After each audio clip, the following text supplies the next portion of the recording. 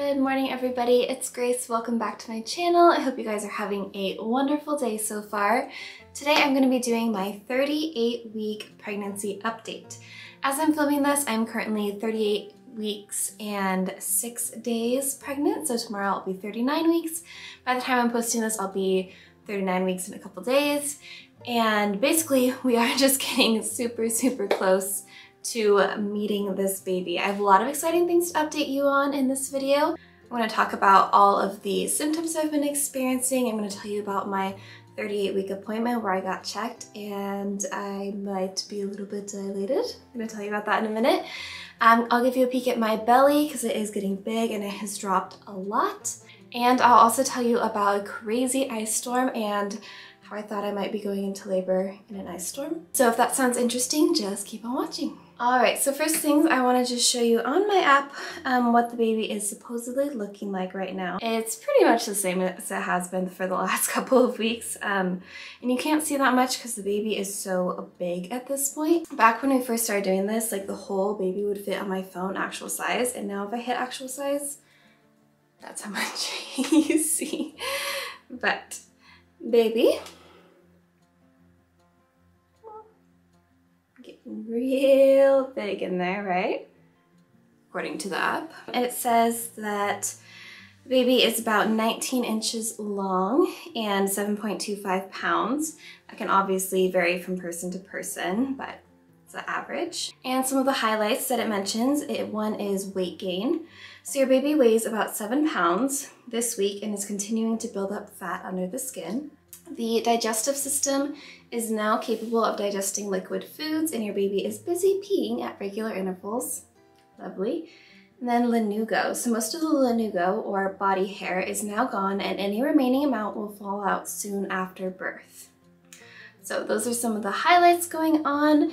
And now I'm going to get into my symptoms, what's been going on with me and the baby in the last 2 weeks. So this will be week 37 and week 38 that I'm talking about here. One of the big ones has been low back pain, a lot. And that is super common for the end of pregnancy. It's kind of a low down where my pelvis is and my back. It is just sore, especially at night. I sleep with a pillow between my legs and whatnot, but it still is sore often. I've also been getting some period-like cramping, both in the front and in the back. So normally when I get period cramps, I get it in my back. And then I get them a little bit like in the front too, in my uterus.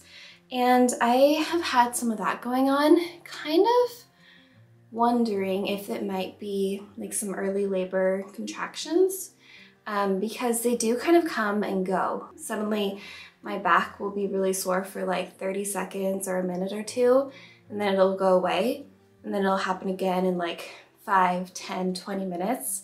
They're kind of all over the place, so it would definitely be like that prodromal early labor, not like real active labor yet, but I'm wondering if that's part of what's going on.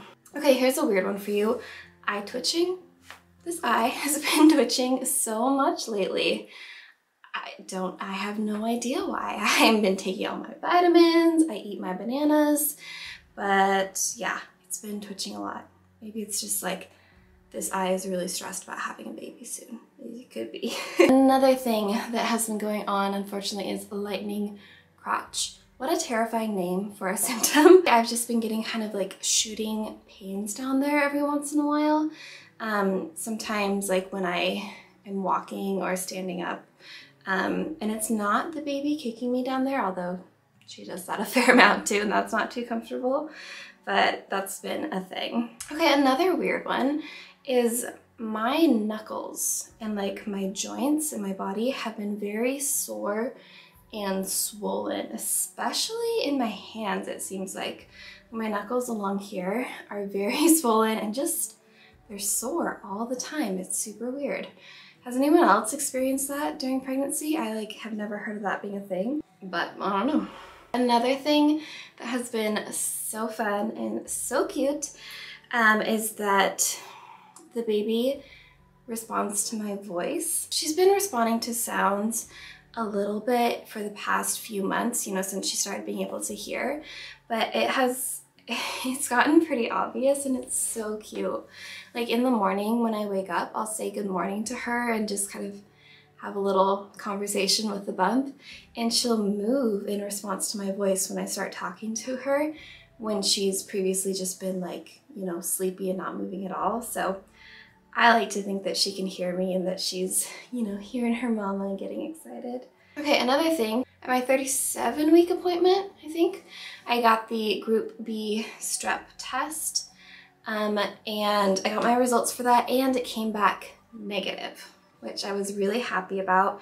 It's not a huge deal if you have it. It's pretty common for people, but I was just relieved. One less thing to worry about when it's time for baby to come.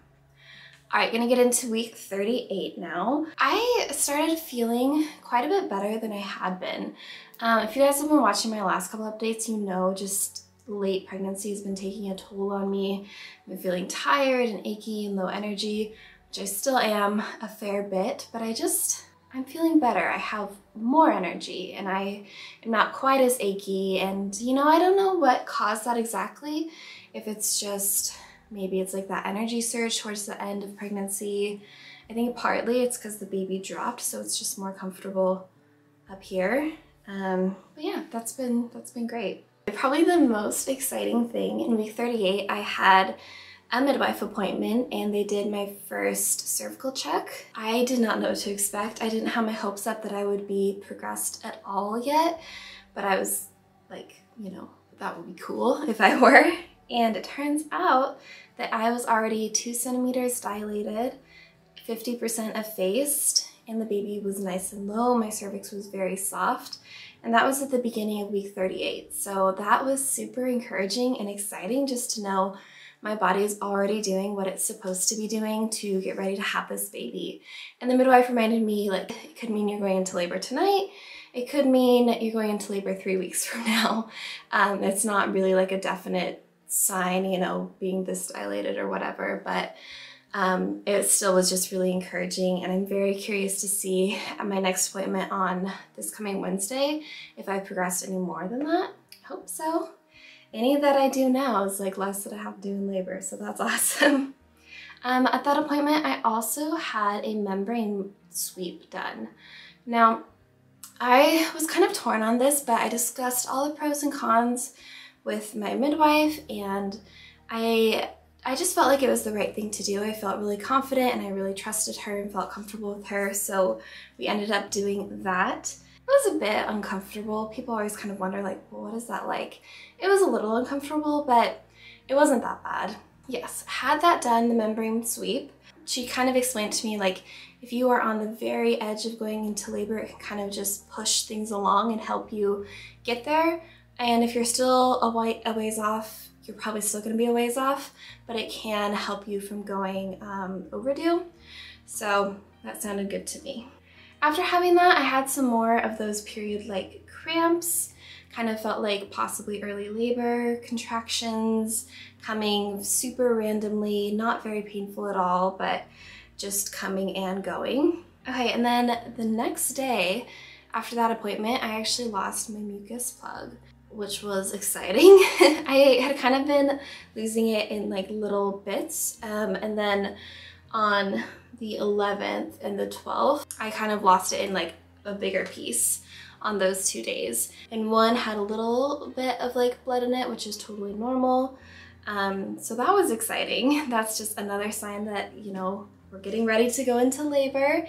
Usually it means that you'll go into labor within 2 weeks, so let's hope.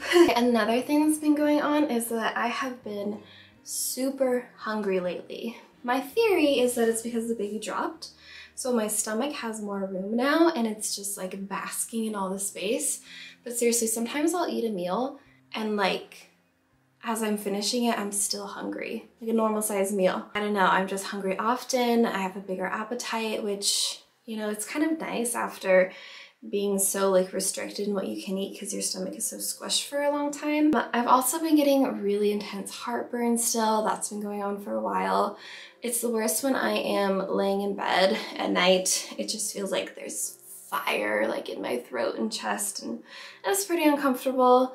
but I can usually just take a Tums and it'll go away for a few hours, take another one a few hours later, and I'm fine. So it's not a huge deal. Another thing is that my feet and legs, I noticed, are getting kind of swollen after I'm like doing exercise.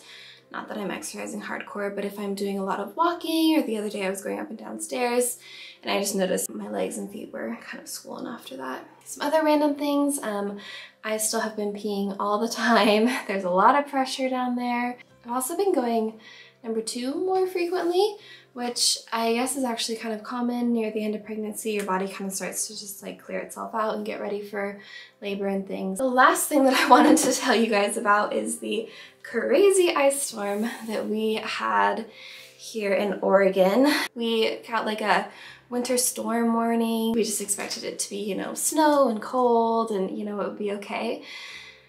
It was wild, you guys. It was really freezing cold. Everything got this super thick layer of ice on it, like an inch or more of ice surrounding it. It was just like encasing the trees and all the plants and everything outside basically. And it caused the trees to get super heavy and branches would break off and fall onto people's houses and cars, into their yards. Some entire trees fell over, some split in half. It was wild. Luckily, we weren't too affected. One tree did go down in our backyard, but it didn't hit anything, thank goodness. But we did lose power for a couple of days. We didn't have any heat. We didn't have cell service because those went down for some reason. We didn't have internet. We were just kind of living in like the dark ages for a couple of days there.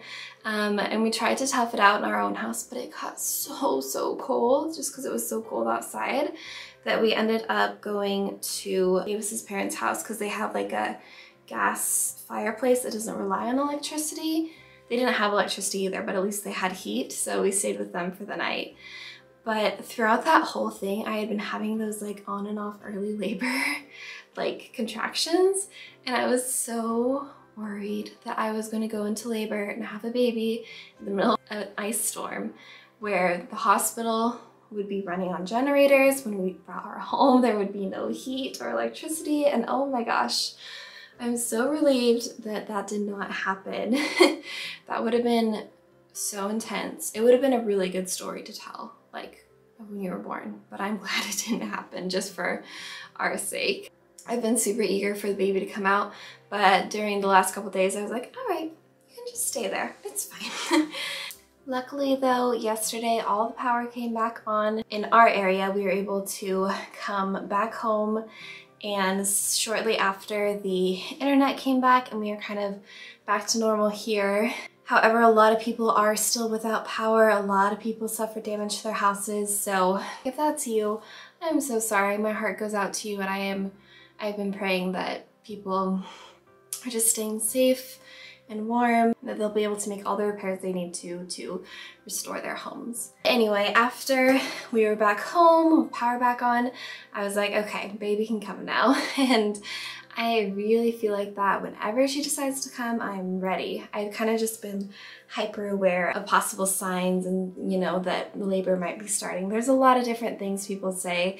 It kind of reminds me of when you're waiting to find out if you're pregnant and you're just hyper aware of what's going on within you. That's how I feel. I'm just like, oh, could that be?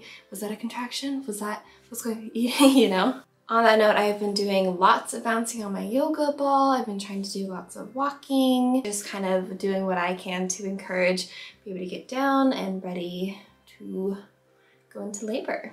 So that's about it. That's what's been going on with symptoms and appointments and all that good stuff. I am kind of feeling like this might be my last pregnancy update because my next one would be at the end of 40 weeks, which would be overdue, which it's totally possible that I will still be pregnant then. It'll be fine. It's all in God's timing whenever it's right.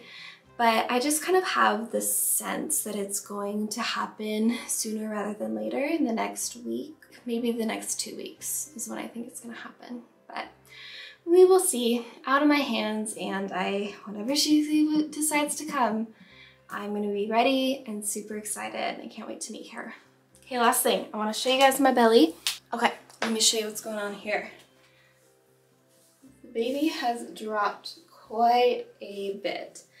So my belly button is super low. It looks kind of ridiculous right now. Boom. That is a big pregnant belly. Huh. And look at this. When I kind of suck in, you can really see how low she actually is. Like she's way down here. Isn't that weird? So this is the belly.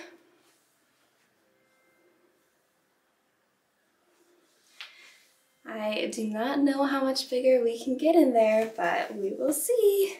Alright, so that's about it for this video. Thank you guys so much for watching.